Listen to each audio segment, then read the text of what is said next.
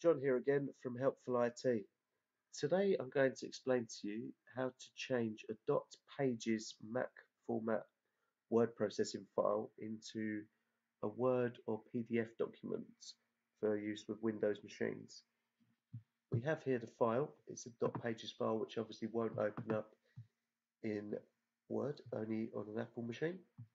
What you need to do is log into your iCloud account and then go to Pages, which is the word processing program for Mac. Choose the cog, upload your document, browse to where your document's stored, just wait for it to upload, and then you have the option to right click, download a copy, and here you can choose which format you'd like to use. So we choose Word document, just wait for that to download.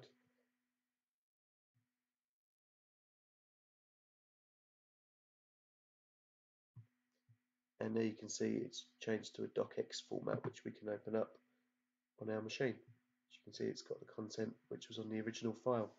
I hope that helps. Please follow our channel for more hints and tips. Thank you. Bye bye.